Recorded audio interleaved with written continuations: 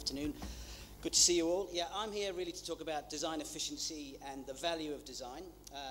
More important, I don't think it really is registering at the moment on the Indian retail landscape. There's been a lot of talk about the infrastructure, but not a lot of talk about design. So this morning I want to engage your right side of your brain, the emotional side, and park, if you can, the rational thinking side of the left side of the brain.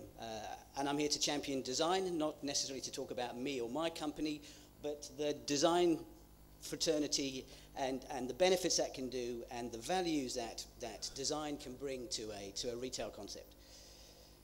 I think it's an extremely interesting time for us in this emerging market here in India. It's, I mean, you guys, they say that you guys are 20 years behind.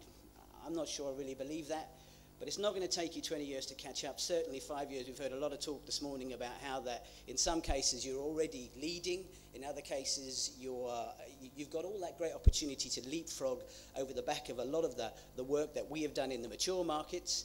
And I think India is in the middle of a moment, and it's a really rare thing. You know, the next couple of years are going to be incredibly interesting here in India. And I think for people like myself, who are a long-standing retail designer, it's an incredibly interesting moment to witness. So if we look about what is design, what's design all about? I'm often asked to explain what design is, you know, particularly here in India, and it's a broad church, you know. There's product design, you've got packaging, print, visual merchandising, store design.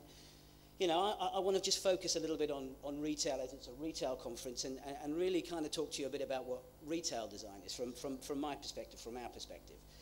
So, branding and retail design.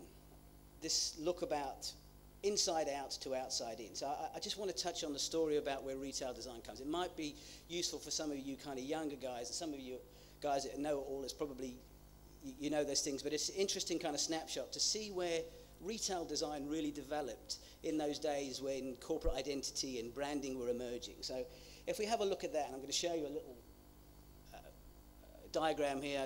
I haven't got many diagrams to show you, just to kind of get an understanding of the landscape. And this is probably a model that's about 20 years old maybe, you know, where corporate identity was coming from a very much a brand in hand, you know, moving through the environment to collaterals and to how you would portray that as a tone of voice, your tonality, and then out into the physical elements, which might not necessarily be a stall, but could be something to do with a press ad or a campaign. So it's very much this moving through, but from a brand perspective that's normally print-based, logo-based, identity-based. So to highlight that a little bit, I'll just show you an example of Phillips.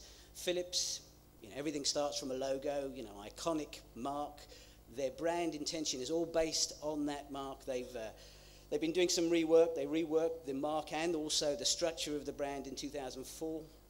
And it's a typical kind of application of how that brand moves from brand in hand out through the domains and into the physicalities.